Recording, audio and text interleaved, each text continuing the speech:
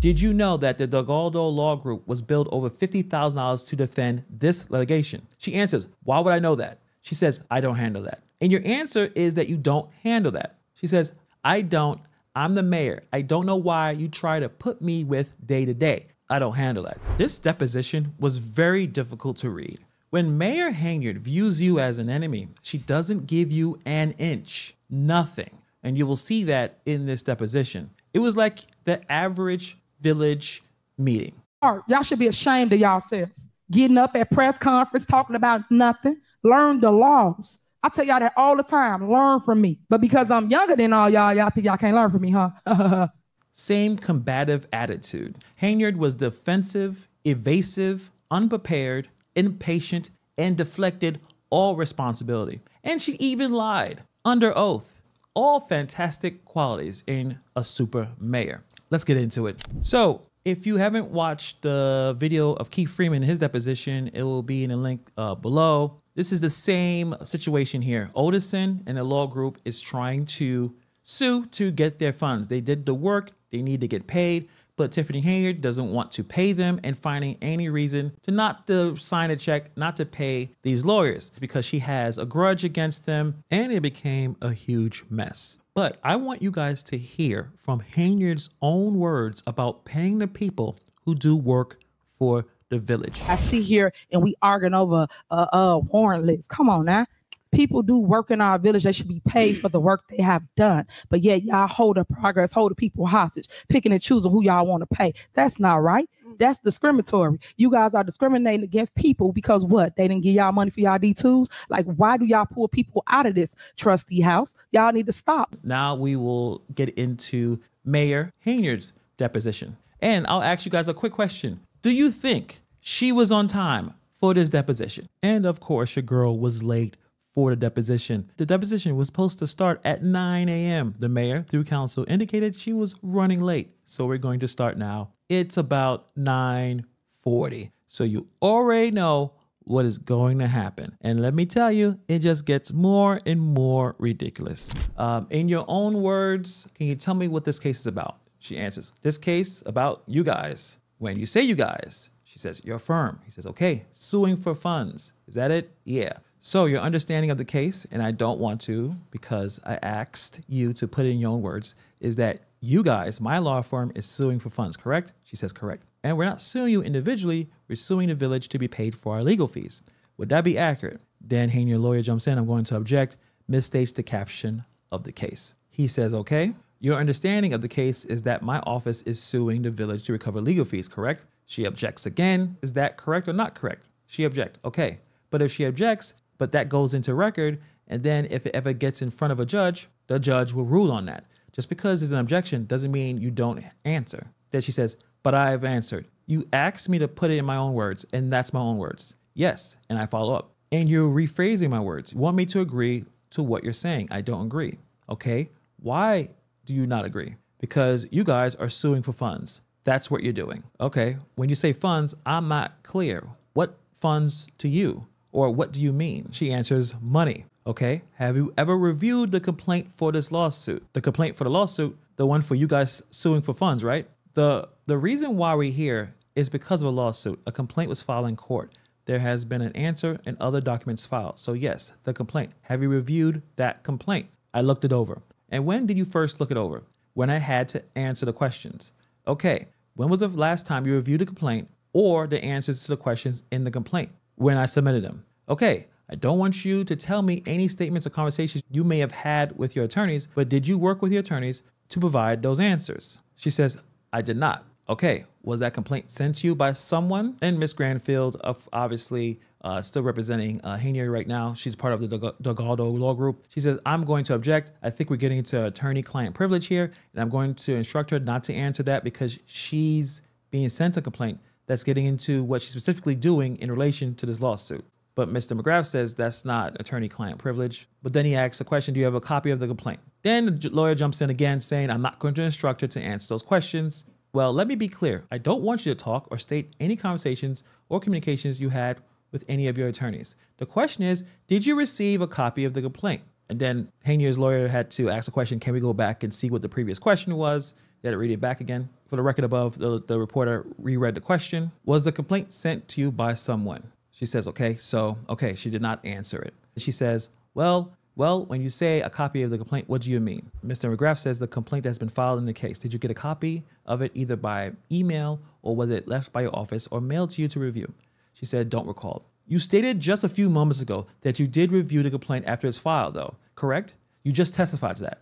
Henyard answers, to my response, to what I wrote, to my answers. I don't even know what that even means. He says, yes, so I'm going to delve into that a little bit. So the copy of the complaint, and then did you provide the answers to the paragraphs in the complaint? I answer the questions, correct. Okay, have you recently read any of your answers to the request to submit? She says, what does that mean? It's another document that we sent to you through your counsel. A request to admit our specific questions that you either have to admit or deny. Did you recall seeing that document? She says, whatever I answered in the file is my answer. So I don't know what you're stating right now.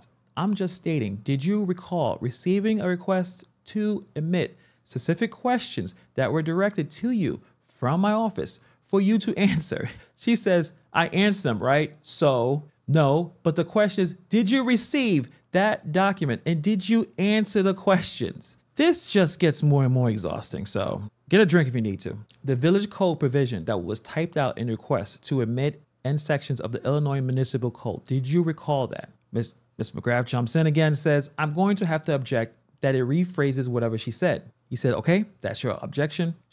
Then her lawyer says, her answers to the request to admit are her answers. Then she says, okay, you can answers. Yes, all my answers is written, okay, by me.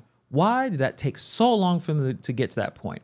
Why Henyard has to be so difficult? And we'll go through them. But your request to admit, you acknowledge that the passages from the Dalton Municipal Code book were typed out and were accurate, correct? Her lawyer jumps in. I'm going to have to object because you're asking her to. Mr. McGrath jumps in. Can you just give a simple objection, Cynthia? You know how it goes. Just make your objection and she'll answer the question. Okay, but I'm going to object and instruct her not to answer because it's too confusing. How is it too confusing? McGrath says, no. Ms. Granfield says, you're showing her an admission that's different. McGrath says, respectfully, it's up to the respondent to say it's confusing or they don't understand. That's why we went through the rules at the beginning of this deposition. So you could just contain your objections to what other attorneys do during depositions. Make your objection. She says, there's no need for that. Okay, just make your objection. There's no need for that kind of commentary. Make your objection. And Mr. McGrath just jumps in and starts asking more questions. And Mayor, you have to respectfully answer the questions unless you're directed not to answer the question by your attorney, at which point we will certify the question and then we'll go in front of the judge. So McGrath says, why don't you just re-ask the question after all that? He says, okay. Mr. McGrath, in the request to admit, would you agree that you acknowledge what the law is as it typed out in the request to admit that there were sections of the Dalton Village Code and sections of the Illinois Municipal Code that they were typed out accurately in the request to admit? Objection. Misstates the evidence, incomplete of the whole, and I'm going to refer to her answers. He says, okay. And then Ms. Graff said, you can answer. She just said, refer to my answer. That's not her objection, but you have to answer the question. Whatever I wrote is the answer in your request to admit, and we'll go through it. There's passages in the Dalton Code and the Illinois Municipal Code which you acknowledge are typed out accurately, but your request to admit answers and then go on to the state. I did not violate either Village Code or Illinois Municipal Code. Do you recall supplying those type of answers? Then it jumps in again, misstates the evidence, incomplete or whole, refer to her answers. She says, whatever I wrote. Mr. Graff, so whatever you wrote was truthful and accurate at the time that you submitted those answers, correct? She says, correct. All right, as you sit here today, you maintain that those answers were truthful and accurate. So they actually start getting into some of her background. Apparently she graduated from Thornridge High School. Henyard gets upset about why you asking her all these questions, asking her, did you graduate from college? She says, Robert Morris. Does anyone really believe this? She went to Robert Morris in the fall of 2021 and graduated in 2 years with a bachelor's in business, an accelerated program, mind you. She says, I went all year round, full year. Does anyone believe that? She gets a little annoyed. I'm not about to give you my history. What? Let's get to the deposition of why I'm here. He says, okay, you want to know about my childhood? What's going on? Everyone know we have a legal fight, right? So let's get to that.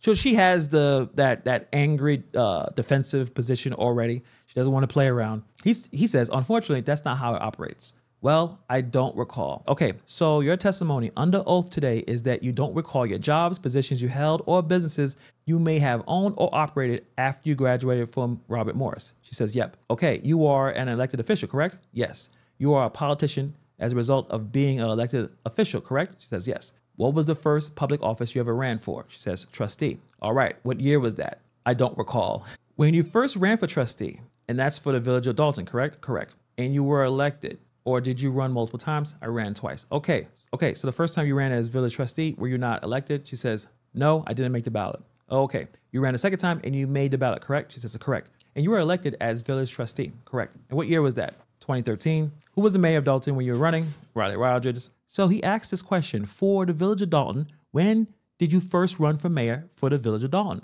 She answers, during the election cycle. Okay, what year was that? I don't know. He says, what year? She answers, whatever year it ended is the year I ran for mayor. Is she just unable to recall things, or is she just being as annoying as possible? But now we're going to get into the lawsuit and the different law groups that are going back and forth here. So you have the law group that is suing currently. You see in a deposition, Odison, McGrath, and the crew, right? They're looking to get their money. As you guys may already know, Tiffany calls the Galdo group the village attorney when it's really just her attorney. So they're trying to get to the bottom of the situation. She's going to have to pay those other law groups. So what's the problem paying this law group? And then he jumps in with the question. Did you know that the Galdo law group was billed over $50,000 to defend this litigation? She answers, why would I know that? Are legal bills, invoices, and vendor bills sent to the village of Dalton for your review? She says, I don't handle that. Okay. Do you ever review any of the Galdo's law bills? Again, I don't handle that. So the question, or the answer to the question that you don't review any of the Galdo Law Group's invoices that are sent to the village of Dalton for legal services. She says, I just answered that. And your answer is that you don't handle that. She says, I don't.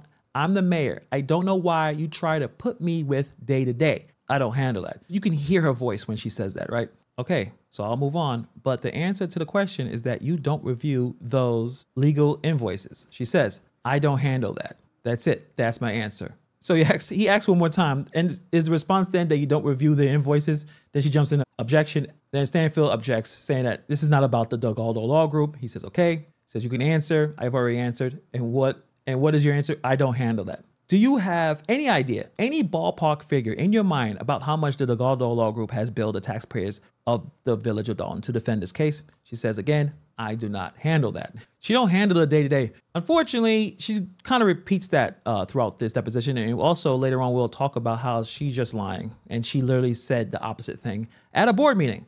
But let's continue. Now they're going to talk about her being elected and the recall that happened. Let's go on. You were sworn in as mayor of the spring of 2021. She says, yes. All right. At the time, did you have control of the board of trustees? That is, that the majority of the board share the same ideas, goals, policies as you? She answers, we just got into office. Okay, the spring, moving on to that first month, the first few months being as a group together, did the board typically vote along with your policies and your ideas at village board meetings? She answers, we only had maybe 2 board meetings. You're just talking about the first month? She says the first month. Okay, let's go about it this way.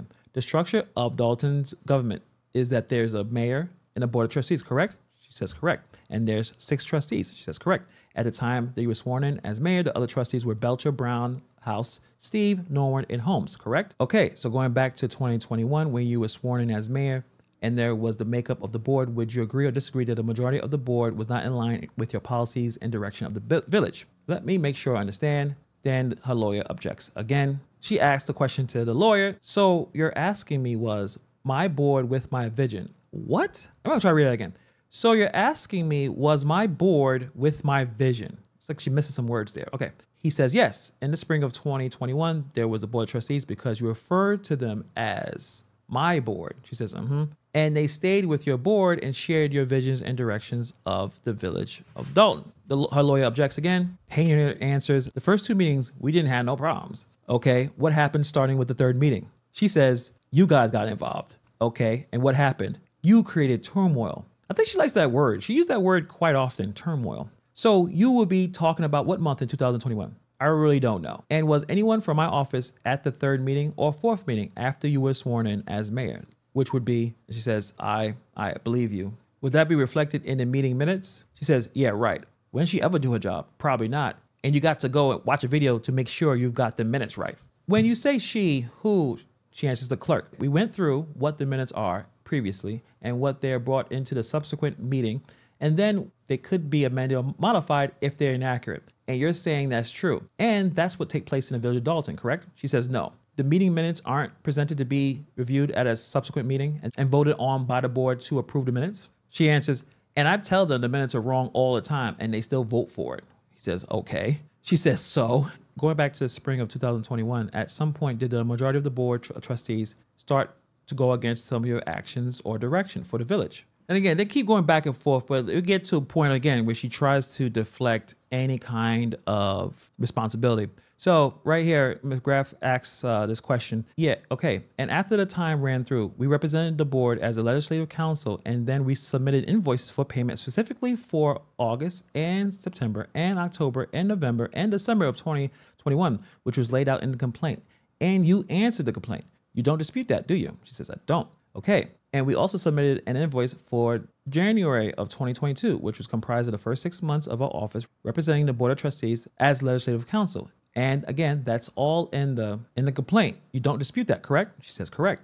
And when our invoices were submitted, they were voted on by the village board meetings and approved for payment. That would be contained in the meetings if they're accurate. And that also would be in the YouTube videos and recordings of the meetings, correct? Henyard's lawyer throws an objection, lack of foundation, approved, whatever. Mr. McGrath says, correct? She says, correct? She says, I'm assuming it is. All right. That the first 6 minutes were worked as a legislative council and submitted our invoices. Those invoices were approved by the board, and you did not veto a single invoice, correct? Stanfield did another objection. Henyard answers, don't recall. Okay. If it's not contained within the meeting minutes during the time period of any YouTube video or any audio recording from the village board meeting, is it safe to say that you did not veto any of those invoices? Henyard's lawyer throws another objection. She says, I don't recall. Mr. McGrath is trying to get her to admit that just because you're having some issues with how the minutes are ran, the board voted for them to get paid. You didn't veto it. They should get paid. But obviously Henyard is going to try to wiggle her way out of it.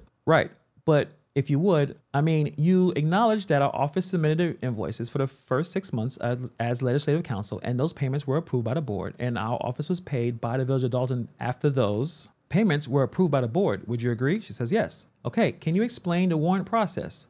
A warrant or what is bills that are outstanding to be paid, and how does that operate in the Village of Dalton? She answers, I don't handle that. I think I told you that 1,000,001 times. I don't handle the day to day. I'm the mayor. That's it. Why did I say it like that?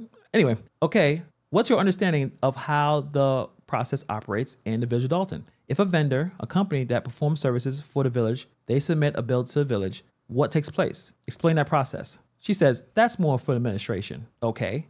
And then you're the head of the administration, correct? She says, correct. As the mayor, it's your administration, and you have regular meetings with your administration. She says, I do not. Okay. Do you have any monthly or weekly, bi-weekly meetings with anyone in your administration that has to do with invoices or bills being submitted to the village for payment? That's what a village administrator is for. That's not my job. Okay. Do you have any role in putting together the bills that have been sent to the village for presentment to the village board at a village board meeting? She said, I do not. Okay. You're aware that any invoices or bills that are submitted to the village have to be reviewed and voted on by the corporate authorities. Henyard's lawyers objects again. Lack of foundation, overly broad. Henyard says, okay. When you say okay, is that, she jumps in, I'm saying because you made a statement. You saying that. Okay. Again, go through the process. If she jumps in, I don't handle the process. No, you made that clear. But you are aware of the process that bills are submitted to the village for payment, and that those bills go into a warrant list, a document that is then presented at a village board meeting for review and voted on by the corporate authorities. Henyard's lawyer just throwing out a bunch of objections. I don't even know for what reason. Just trying to protect her client, right?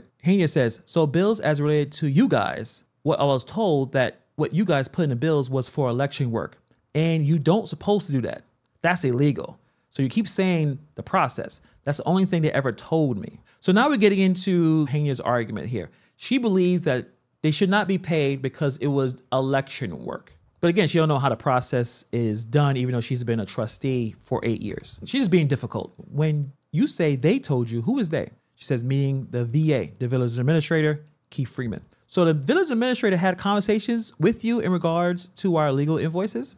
She says, yeah, because you had election. Yeah, the election was on there, okay? Because I asked, and it was. Have you ever reviewed any of those invoices? I have not reviewed any invoices, but I've asked about it. When you told me about it, I asked, inquired. Do you know what percentage of our invoices contain election work as compared to drafting ordinances and consulting with the Board of Trustees? She says, I do not. Okay, and that's because you haven't really reviewed any of our invoices. She says, correct. Going back to the warrant, the warrants that are part of the agenda in the packet that goes to the Board of Trustees before any village board meeting. Who puts those together? The warrants. The warrant, that will be handled by administration. Okay, do you have any say as mayor? I don't. You're starting to interject. She says, oh, go ahead. Do you have any say as mayor on what items go or do not go on the warrant list? She says, no. Have you ever directed anyone within your administration to place or not to place warrants on a warrant list? As the mayor of the village of Dalton, she says, I don't overstep. I don't overstep. She says, okay, I'm okay. He said, okay. I am the mayor. I keep telling you that. It's the day-to-day is handled by administration. So, right. But the question is, do you believe that you have the authority to direct what goes on the warrant list and what doesn't go on the warrant list? She said, I just answered. As the mayor of the village of Dalton, I just said, I don't overstep. My authority is mayor. That's it. He said, okay. He said, that's it. He said, do you? She answers, day-to-day is ran by administration. Do you believe that comes within the purview of your authority as mayor of the village of Dalton that you decide what goes on the warrant list and what doesn't go on the warrant list? I just answered that. Same answer. You said that you don't overstep. I don't. The problem is with that statement, I don't run the day-to-day. I don't handle any of the administrative tasks. She totally contradicts herself in this village board meeting that was about a year ago, last year in October. Let's listen. You, whether you like me or not, I still respect the seat. And you guys sit in a seat that I sat in for 8 years, and that's trustee. Your jobs, as I always tell y'all, is to legislate. You guys do not run the day-to-day operation, and you need to stop trying to. The job of the day-to-day operation is overseen by the village administrator, the management, and myself as your mayor. So wait, what? Let's repeat that real quick. Hold on a second. Run the day-to-day operation, and you need to stop trying to. The job of the day-to-day operation is overseen by the village administrator, the management, and myself as your mayor. So please respect how the setup is. That's the problem with Henyard. She talks too much. She can't keep up with all the lies that she talks about. She just literally said that under oath lying, saying that she doesn't handle the day-to-day. She just told the trustees, I'm handling the day-to-day. It's my administration, it's my group, and me as the mayor. I handle the day-to-day, right? It's on YouTube. You can look it up yourself. But now they're going to talk about the fact that Henyard has multiple law firms defending her. Okay, and defending you in this case is the Dogaldo Law Group and now the Storino Law Group, correct? She says correct. So now you have two law firms defending you in this case where our office is trying to get fees or funds, correct? She says, okay. The complaint lays out that the fees or funds that we're looking to recover were approved for payment by the Board of Trustees. That's at least alleged in the complaint. Fair enough? She says, if that's what the complaint says, okay. And the complaint also says that you did not veto any of those approved payments by the Board of Trustees, correct? Then Henyard's lawyer, again, objecting, which is, I guess she's just trying to make sure that she's doing something. I don't know. He says, you have to answer. She says, it's whatever, if that's what the complaints say. Okay, you are not paying personally the defense legal fees in this case, correct? She says, correct. The Village of Dalton taxpayers, the residents, are paying for the defense of this case. The two law firms that you have defend you in this case, correct? She says, no one has gotten paid. What are you talking about? And he responds, no, I'm not talking about if they have been paid or not. That there's going to be an obligation to pay the law firms that are defending you, correct? We're going to pass through some of these objections. Miss Granfield should be paid for her time being here and defending you, correct? She says correct. And the Storino law firm filing an appearance, reviewing documents, and defending you, they should be paid too, correct? When we discuss it, when we get to that point. When you discuss what? They've already filed an appearance on your behalf to be your attorney. Okay. And they should be paid for doing the defense work and defend you in this lawsuit, correct? I think I've answered that. No, I don't think she answered at all. He says, well, if I can ask you one more time, because I don't think you have. Should Storino be paid for defending you in this lawsuit? When we get to that point, we will discuss it. Should they be paid for defending you in this action? Yes or no? Granfield objects. Mr. McGrath says, you can answer. It's the same answer that I just gave. Repeat it because I'm older. When we get to that point, we will discuss it. Okay, so there's a chance based on your discussion that you will decide if Storino won't be paid for defending you in this matter. She answers, we haven't discussed it. So when we discuss it, I can have a better answer for you. So when you discuss it, can I take it that there's going to be a couple of options? Either you're going to pay them or they won't be paid for defending you in this lawsuit? I can't give you an answer to something we haven't discussed yet. What? But remember that video I showed you earlier? She already told us how it should be. I see here and we arguing over warrant lists. Come on now. People do work in our village. They should be paid for the work they have done. But yet y'all hold the progress, hold the people hostage, picking and choosing who y'all want to pay. That's not right. That's discriminatory. You guys are discriminating against people because what? They didn't give y'all money for y'all D2s? Like, why do y'all pull people out of this trustee house? Y'all need to stop. Then they talk about that recall that she had that she's still pretty upset about. All right. And that occurred through the Board of Trustees sometime in the spring of 2022. She says, I don't recall. Do you think it happened in 2021? I'm not sure. I don't recall when it happened, but it happened. You can still tell she's pretty salty about that. Okay. And how did it make you feel when the Board of Trustees passed an ordinance and took efforts to put a recall referendum question on the ballot? Do you recall you as the mayor of the village of Dalton? She says, I'm still here. But how did it make you feel? Were you in favor of it? Were you vocally opposed to the actions of the board? Of course you're opposed to something like that. I just won my seat by 82%. And did you veto that question? I don't recall. All right. Do you recall if you veto it, that your veto was overridden by the board? I don't recall. Do you recall that the referendum question that was presented by the Board of Trustees, if it appeared on the ballot in the election of 2022? I don't recall. You don't recall if the referendum question was on the ballot in 2022? I don't. Henyard continued to shift the responsibility for reviewing legal bills to the village administrator, Keith Freeman. He said it was improper charges. She's going along with that. So saying it's not my fault. I'm not responsible for the day-to-day. Like she said, I'm not responsible for that charity. I'm just a face. Trying to remove herself from the situation, even though she is the mayor. She is at the top of the administration. But she still thinks that this lawsuit is illegitimate. Both Henyard and Freeman showed a lack of detail recalling anything significant about the conversations about the legal bills, indicating they try to find a way to beat this case by not expressing the fact that they may have done some wrongdoing here. Both showed uncertainty about administrative procedures and resolutions, trying to find ways to get out of getting in trouble, looking like they're doing something wrong or illegal. Henyard may have said, I don't recall, at least a dozen times. I don't remember. She doesn't remember her own recall, which of course she did, because she holds it over everyone's head. She's extremely upset about that. But during this deposition, she doesn't recall certain things. But like I said before, Henyard had an attitude of being extremely defensive, impatient, consistently deflective, pretending that she doesn't have a lack of detailed knowledge about how this works when she was a trustee for 8 years. It's more of the same. But what do you guys think about this? Let me know in the comments below. Thank you for taking time to watch this video, and I'll see you guys in the next video.